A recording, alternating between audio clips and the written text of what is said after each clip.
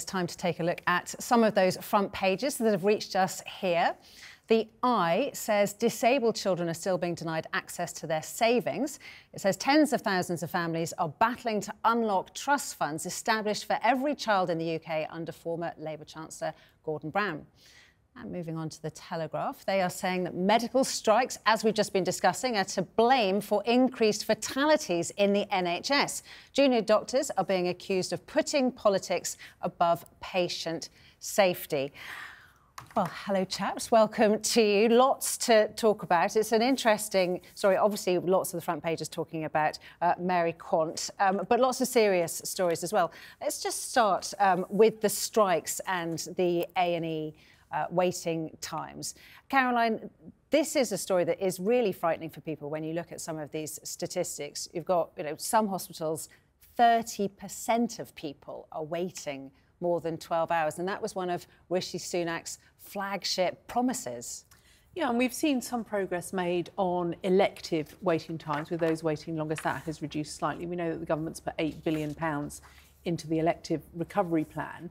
But we've also seen in today's or tomorrow's Telegraph the commentary from the Office of National Statistics that the junior doctor strike was costing lives, triple the rate of excess deaths when the doctors were out on strike last time. Now, that sends a really chilling message to us all that actually that oath, first do no harm. Well, we can see these strikes are doing harm. People are dying as a result of them. We know from Steve Barclay, the Health Secretary, that he's said that he is absolutely open to meeting with ACAS and to conciliation that way. But I think it's important that we see progress. And I think that's going to be very difficult with the nurses now looking set to reject that pay offer. And it was funny, in some ways, the nurses looked a lot more adult in the way that they were talking about their strike compared to the junior doctors, and I just wonder, from the Labour Party's point of view, we were talking earlier about Wes Streeting coming out, of course, the Labour health spokesman, coming out with very strongly worded statements about the A&E wait times. But the strikes are slightly more difficult because he's not really on board with the junior doctors' strike, is he? No, Labour has sort of struggled to say what its own negotiating position would be if it were in government.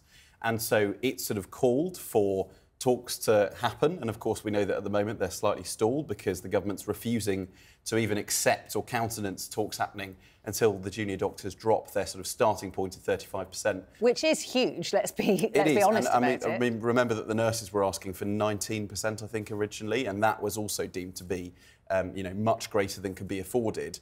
But still, the government brought them in round the table. So hopefully this sort of discussion about bringing in ACAS, the arbitration service, might prove fruitful. But I think we're already seeing that the government knows that there is some political capital that can be gained here, because it's got to try and win back hearts and minds, right?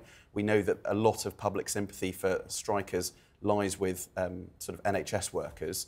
So it's probably going to try and, the government is probably going to try and use these stats about excess deaths. There's a government source quoted on the front of the Telegraph saying that the BMA is playing politics with people's lives. Will the dial start to shift? We'll have to see, because the standoff just looks like it's going to continue. Let's have a quick look at the front of The Guardian, your paper, Aubrey. Senior Tories turn against Braverman's racist rhetoric. I mean, it's an obvious story for The Guardian to go on. Of course, then there's that lovely picture of Mary Quant above. But this is interesting, isn't it? That there seems to be there's some blue-on-blue fighting going on. Yes, and for now it's been sort of relatively self-contained. So I think there are a few Conservative MPs who want to kind of go on the record and voice their displeasure. But there is one former senior minister from Boris Johnson's government, in fact, who says that they believe that Suella Braverman is a real racist bigot. Of course, something that she would completely deny.